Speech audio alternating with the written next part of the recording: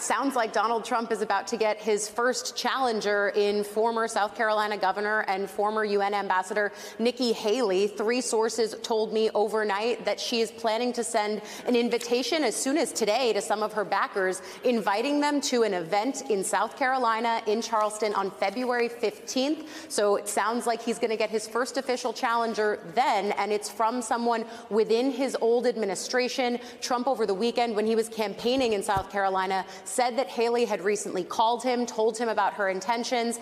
But look, this is something that many of us have been expecting. We expect this to be a field not just full of Republicans who are trying to show what the future of the party might be able to look like, but having to do so, having either served in the Trump administration or backed Trump in the past. It's going to be a really interesting needle to watch them thread. And specifically for Nikki Haley, you know that my passion is, of course, watching the way that women run for president. She would be the first woman on the Republican side to enter this field as well. Ali, as a matter of fact, you have a fantastic book about that.